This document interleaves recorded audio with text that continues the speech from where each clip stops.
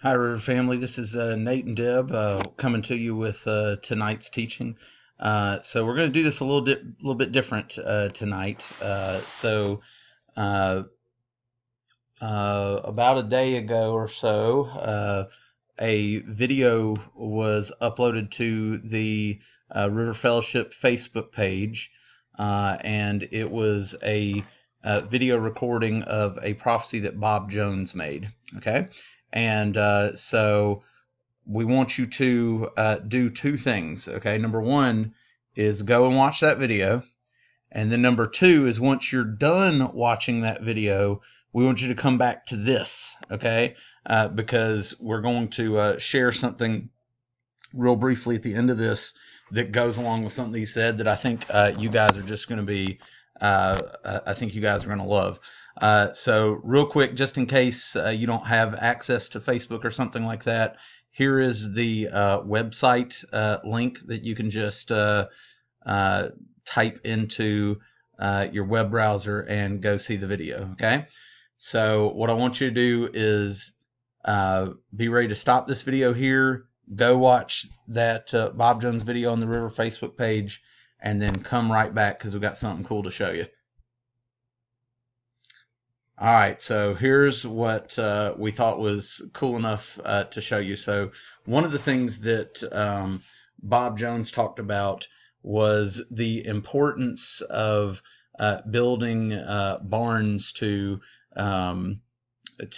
collect the harvest in, to have the barns ready so that when the harvest time came, that you would be able to have something to hold the harvest in. So Deb and I and a bunch of people just thought that this was kind of neat. So what this is a picture of the land that the river has purchased, or that members of the river purchased, and land that's kind of near it. Okay, we have purchased this. That is way too big. We have purchased this track right here. Okay, so here's what we wanted to show you. I think it just happened that the survey map that we got for this just kind of looked like this. Okay, so what I want you to see is what happens if you take that picture and rotate it like this. Okay, it stinking looks like a barn. Okay, and here it is, just kind of shown to you in a little bit different thing here. And you know, man, when I saw this, I know that I and a bunch of other people really started thanking the Lord. You know, we've got this part, but we started thanking the Lord and claiming all of this, okay? Because I think God's really trying to communicate something to us. It'd be really awesome to have a really big storehouse, and you only need a really big storehouse if you're going to have a really big harvest. Deb clearly wants to say something. Well, I think it's really cool that the river officially started in a barn. Before the river was called the river, the building that we are in currently was called the barn, but we renamed it when we took it over full time. But also, if you look at the picture, I mean, we have possession of the far right side.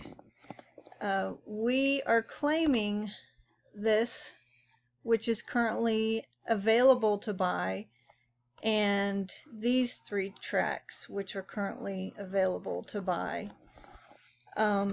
We have already stepped on that land. We have placed our feet there, and we have claimed it. Now some of us are claiming the whole plot, and there have been multiple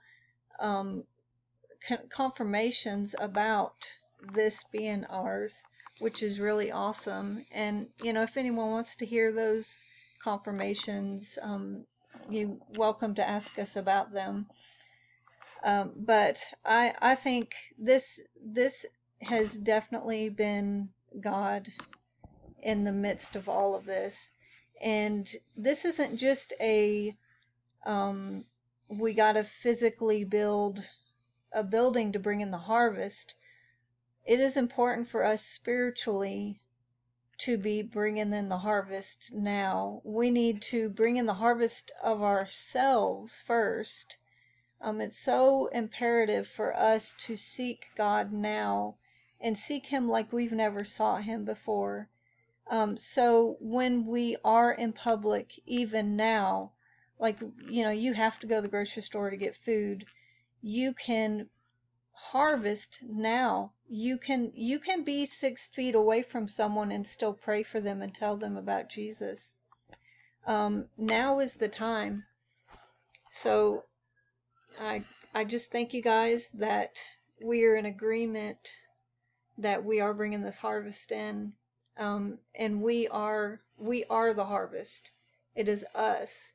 It is our family members, our loved ones, our friends, people we don't know, but God knows. God knows us all by name. All right, guys, we just wanted to share those things with you and just say we love you. We're thinking about you.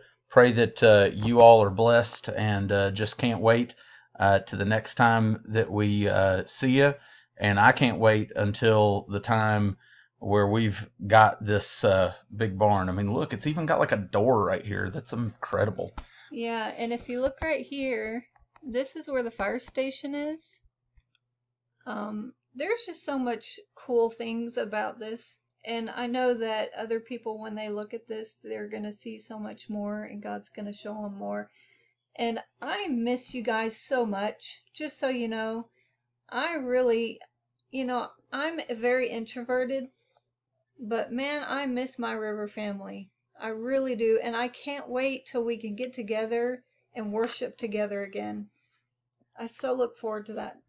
All right, you guys, be blessed, be safe, and we'll talk to y'all down the road. Bye, guys. Love you in Jesus' name.